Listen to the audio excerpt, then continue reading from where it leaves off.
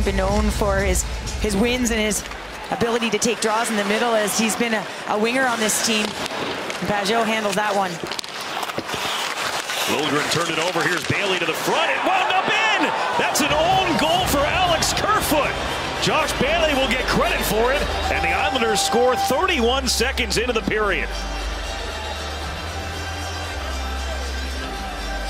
Well, this is right off of the entry, and it's a one face-off really to start the period, to be able to get these things in, and or on the neutral zone there, just really wins it back and able to get the entry, the little turn back there, nice little play just to say I'm going to get it in deep and be able to get below the goal line and be pounding on the puck, and nice little play there to Bailey. And Kerfoot, as you mentioned, is going to get that one, but Liljegren's going back on his backhand. See that little touch pass there into Bailey, who's off the side of the net. Kerfoot can't believe it, but nonetheless, Bailey with some good pressure there for his 11th of the season. Yeah, 2